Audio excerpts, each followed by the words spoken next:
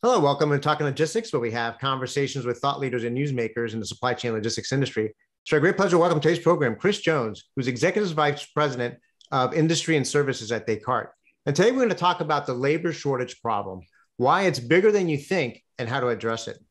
So in a survey we conducted with our Indago supply chain research community back in October 2021, we asked our members, which parts of the physical supply chain are the most broken or need the most fixing? And not surprising, especially at the time, ocean ports ranked number one, but a close second was labor. And, simply put, the demand for labor across all parts of the supply chain are far exceeding, supply, available workers out there. So is this, is the COVID pandemic the main reason, for this problem, or are there other factors at play? What are the implications for shippers, carriers, logistics service providers, and others across the industry? And how can technology help alleviate, this problem? Well, those are going to be some of the main questions we're going to address in today's episode. And it's great to have Chris on the program to share his insights and perspective on this topic. So Chris, welcome to the program. Great. Thanks, Adrian. Appreciate being here. And this is really a bigger subject than, as you're saying, than probably most people really understand. Yeah, no, I absolutely. In many ways. So first of all, Happy New Year. This is our first episode of 2022. To quote the great Yogi Berra, it seems like deja vu all over again. Pandemic, the pandemic is still with us and still, navigating through those challenges. And certainly, like I mentioned in my opening remarks, aside from ocean shipping, finding labor is, one of the biggest supply chain issues many companies are facing. But I think, I know in some initial discussions we had, I think people might have a very limited perspective of how big of a problem, this is and what all the factors are. And certainly the COVID pandemic has certainly exacerbated the problem. But, is it the main cause of the problem, or are there other factors at play? Well, that's a great question. I guess I would use the term the pandemic has masked the problem that exists out there. I just, over the last couple of months, have been doing some research in this space. And, there's things that people know. The pandemic is basically did put a lot of people on the sideline. But, when you really start looking at it, and of course, there was also supplemental income, and that was really thought by a lot of folks to also by itself just delay people from coming back into the workforce.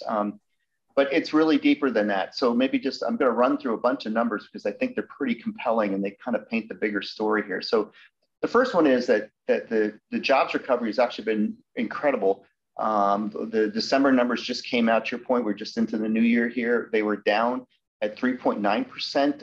The month before was at 4.2%. The pre-pandemic number, which was 3.5%, so that was February of 2020, so literally right before it all fell on us, right? That was the lowest rate non-wartime number. All right, so that's a phenomenal number, 3.5%. But it only, in this last decline, of 0.3%, we only generated 200,000 new jobs. So we're at a point now where we're getting almost asymptotic to where the value is, right, and what's happening right here. So that's really kind of one of the big pieces. Something else that probably is pretty well known by most people is the pandemic did accelerate boomers retaring. A whole bunch of reasons, everything from didn't want to deal with the fallout of the pandemic, and healthcare concerns and so forth, to making a fair amount of money during the pandemic, right? So they left the workforce and they're not coming back, right? What's also interesting about this, and just again, looking at numbers here, is job openings, right? Pre-pandemic, so again, right before it, there were 7 million job openings. And as of last fall, like last September, there were 10 million, right? So there's just a whole lot of demand for people. And, it's not just supply chain. You walk down the street, you see stores and restaurants and you name it, everybody's looking for people, right? So what's also really tough is particularly in the areas like supply chain where you can require a lot of labor, is that the shortage is actually even worse. So for, let's say, lower skilled roles, there's actually more college level people that are out there than there are for those kinds of roles, let's call them more knowledge worker roles, than there are for the roles that normally would be typical labor. So all kinds of stuff, all right?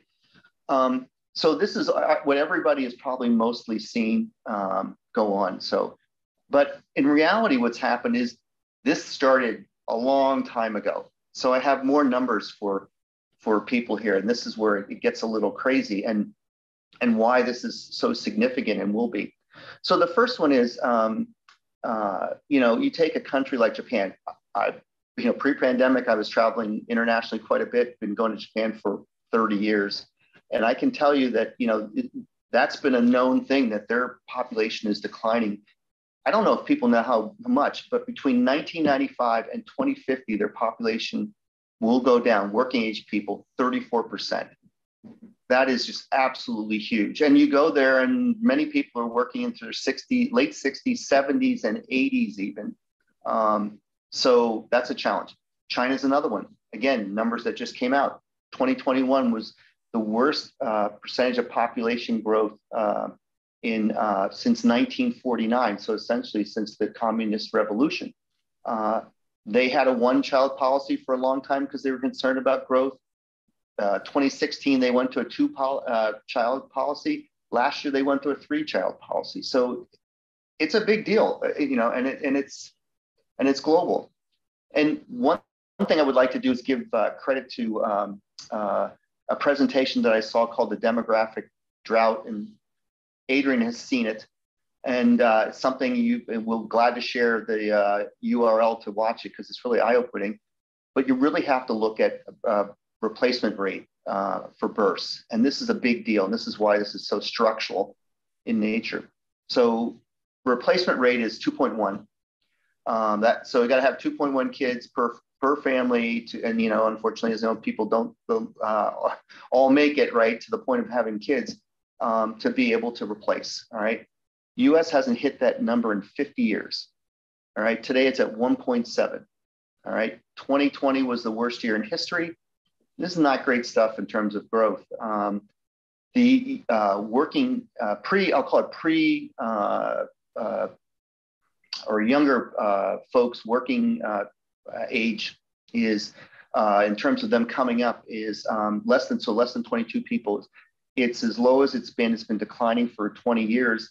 And college enrollment, if you hadn't heard about this one, because it's been a big issue for a while, it's down 11% since 2011. So we don't have labor. We don't have as many educated people as we want. All right. And then, so let me just give a couple quick more facts and I'll stop here because this is not just a US problem. All right. So I mentioned that US is at 1.7 in terms of its replacement birth rate. Korea is at 0.6.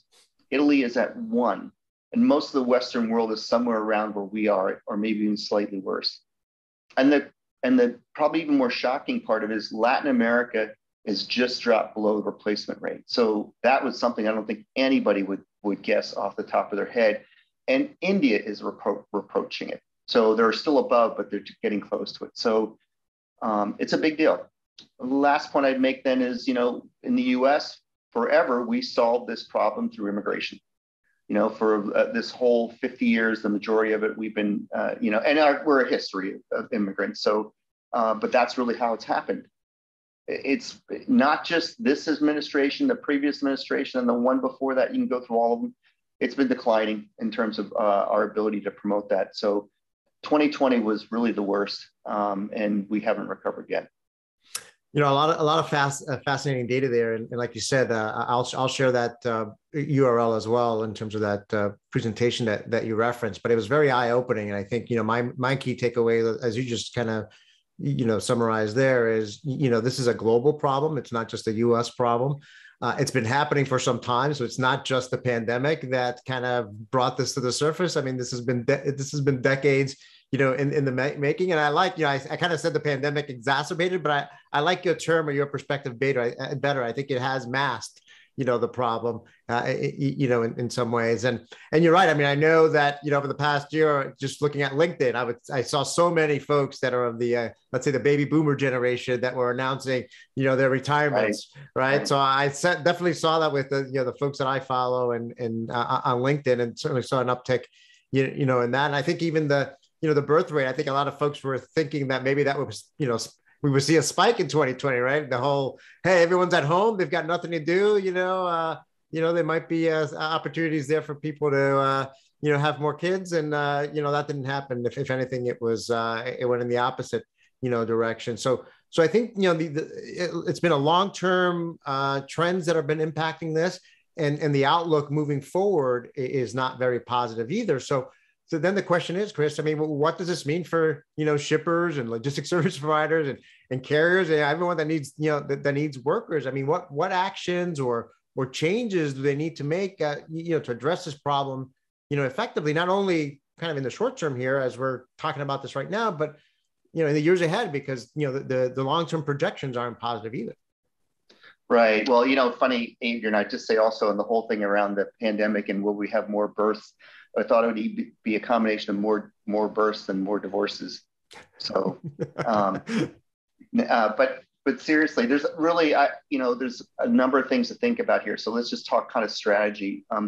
One is people need to rethink their whole approach to recruiting, hiring, and retention. All right, both blue and white collar workers. Biggest thing is focus on churn and reducing churn. That is the first thing that people really need to get after. And unfortunately, in the logistics space, particularly when you look at drivers and warehouse workers, you have very, very high churn rates. And so if you're constantly in this mode of having to replenish, that's a huge problem, let alone, and so many businesses are going through growth at this point in time. They're looking for more people than they have, right? So keeping the ones you have is really, really important. Second quick piece on this one is flexibility in how you're recruiting. Okay, so even for highly skilled positions, because you may find and we'll go through this a little bit more in detail, but that you need to move people around, all right, as things are going on. So if you hire somebody who's really, really good at X and they can really only do X, and when X is not as important for you, what are you going to do, right? So the goal is to be able to move people, and we'll talk about that. Another one is alternate sources of workers, right? So, this is social integration of offenders, right? So simply put, people out of jail, people with disabilities. There's a lot of great programs around that. And in the supply chain space, people not typically associated with it. And so there's a lot more conversation around things like women drivers, right? So there's a lot of things that could be done there outside of the traditional space, right?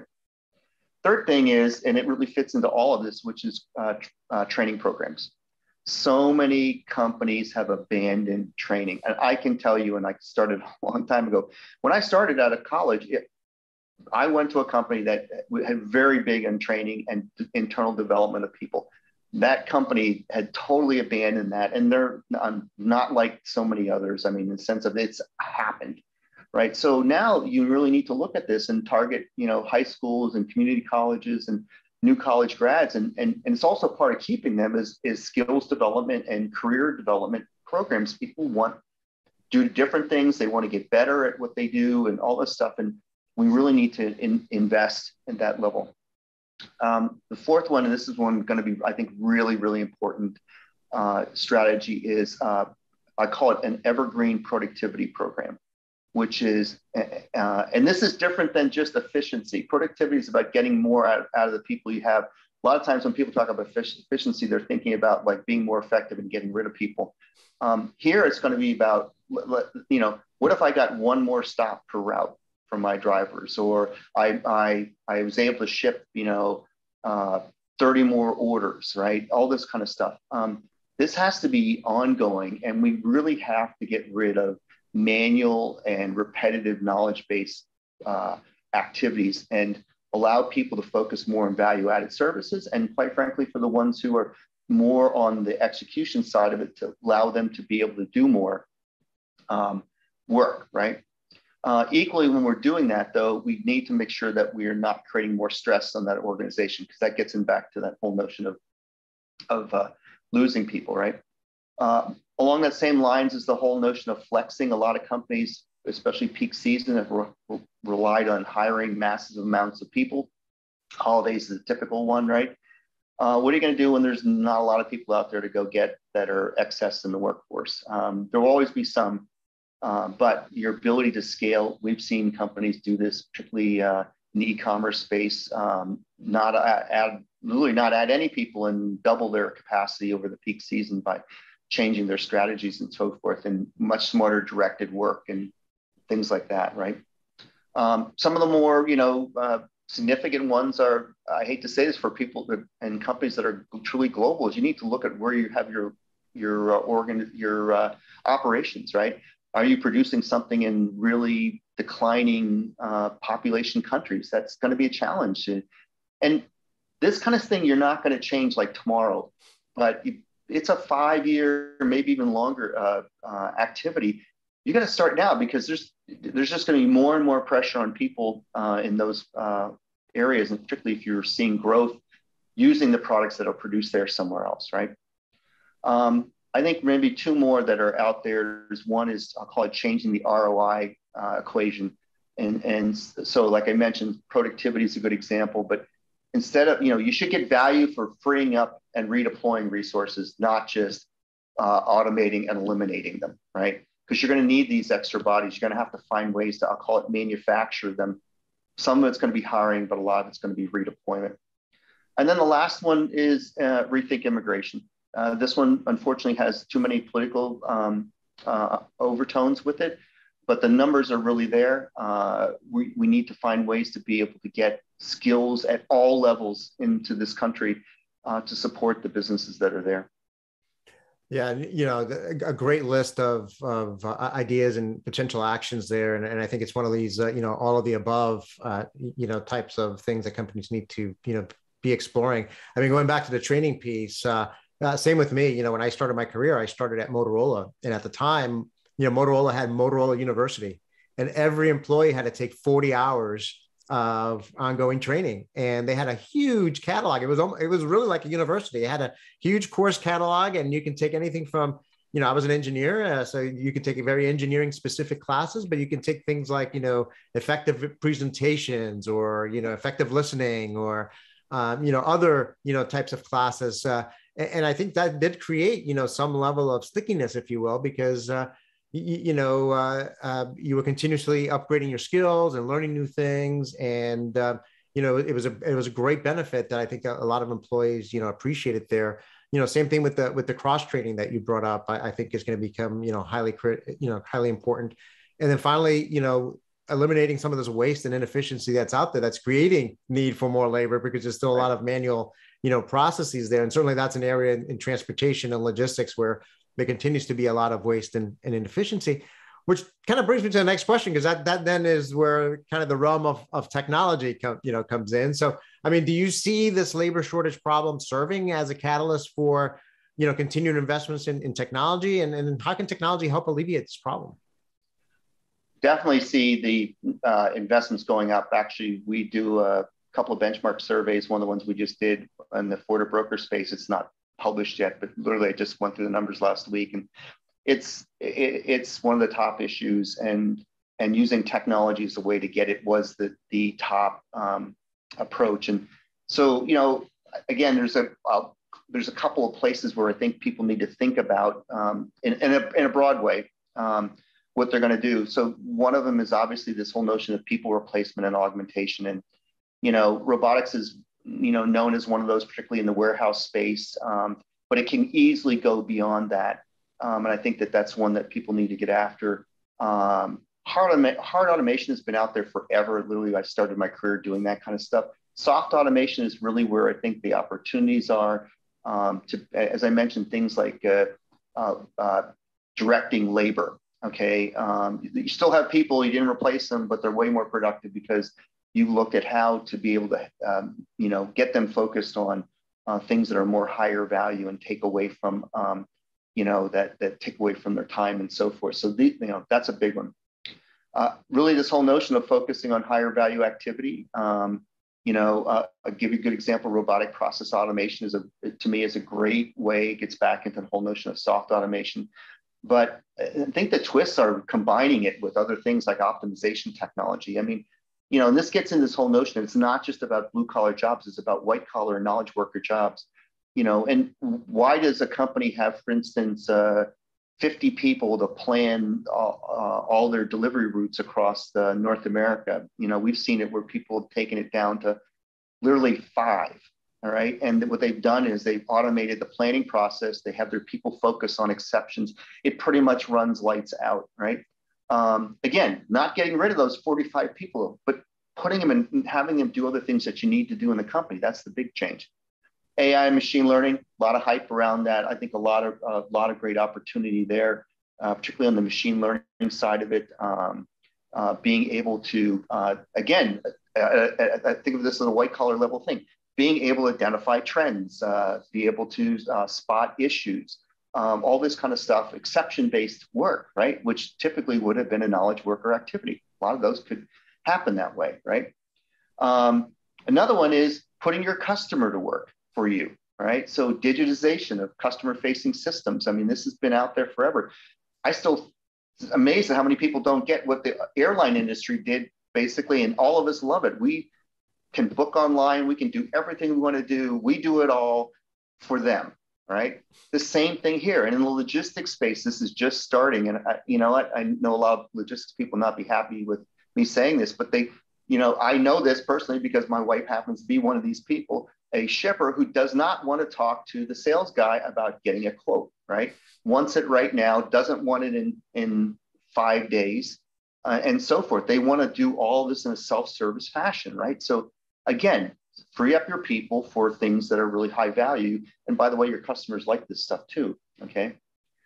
Another one is optimization itself for productivity and resource retention. So one, we talked about this before, getting more, like, this whole more, deliveries per route, consolidated shipments, you name it, all kinds of great stuff.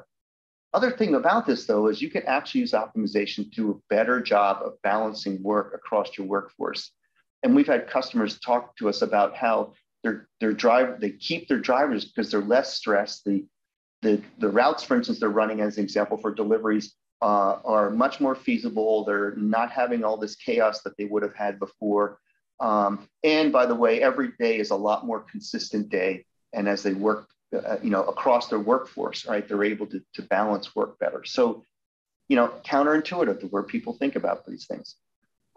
Scaling technology. This is one we were talking about a little bit earlier in terms of peak periods. How do you basically get the people you have to do, not for maybe sustained levels, all year, but parts of the year where you've changed your strategies and you're literally running 2-3 times the shipments with the same amount of folks. Or when you bring people in, they're instantly, highly valuable, right? This is another one. And then the last one, really, as I mentioned before, about like some things you're going to need to do are more structural in nature, like moving facilities or looking at, other kinds of, call it supply chain strategies. It's really 2 things. It's global trade intelligence and supply chain design. And you need to be able to look at some new supply sources. And that's, by the way, with labor too, right? And how trade lanes are developing. Where can I move goods based on how things are happening? And I'll give you an example. Vietnam's a really good one in terms of things like furniture moving to Vietnam out of China. China still produces the majority, but Vietnam is becoming a player because people have now recognized that and they realize that there is capacity there at some level, right? And the last one, obviously, is this repositioning. It's like, where should you put things? If you do look at where your candidates are, you do need to design your supply chain to manage those flows. And now maybe part of that process is, hey, what's the resource base going to be for the, when you make these investments these days, they're 10 to 20 years, right? So. Yeah, no, great points there. I mean, I like that last one. I mean, I think, kind of paying more attention to labor availability as part of the supply chain network design. I like, I think a lot of folks immediately gravitate when they think about technology, they think about kind of these robots in the warehouses, which have been going on for some time, right? But I like that you brought up kind of the soft automation aspect to it as well, whether it's RPAs or just the use of optimization, the combination of these things, I think, has a compounding benefit effect, on all of this. And I love the self-service aspect of it. Absolutely. I mean, I think the airline example is a great one where, hey, there might be things that customers or some of the other trading partners may want to do themselves to kind of take the load off of your labor requirement. And in fact, it's actually a benefit because it's to their, they prefer to do it themselves than have you do it on their behalf. So a lot of great, insights there. Well, Chris, I mean, we're running out of time here. So just as a way to kind of wrap up, I mean, do you see then, labor becoming a competitive differentiator for companies moving forward? That is, we talk a lot about companies competing on customer experience, but, are they also going to start competing on their ability to attract, hire, and retain workers? I do. And here's the why. And this is maybe we go back to the pandemic, which is the pandemic, changed so much, and companies that were innovative, probably even starting before the pandemic, but really in it, they're the ones that have been thriving, tremendously. And innovation is all about people. You got to have talent, right? And so that's definitely the white collar component of it.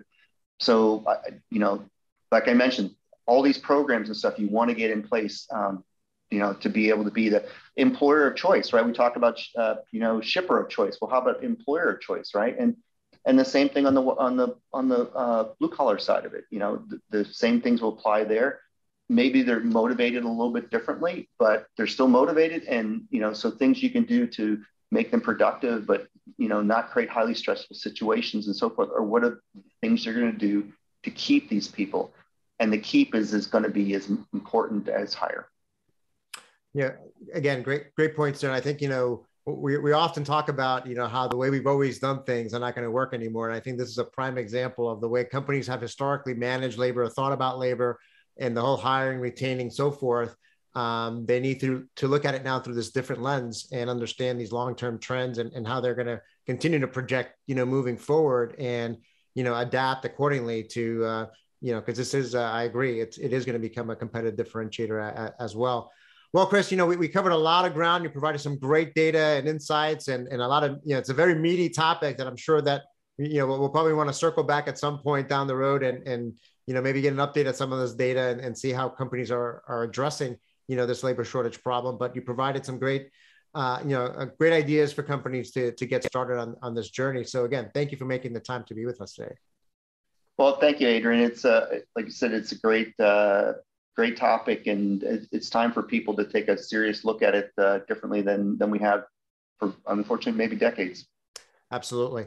And I want to thank those of you that joined us today. If you're watching this episode on demand, either at the Descartes website or on Talking Logistics, and you've got a question or a comment for Chris, you can post it there, and I'm sure he'll be more than happy to respond via that medium. Again, thank you for joining us, and look forward to seeing you in a future episode of Talking Logistics. Have a great day.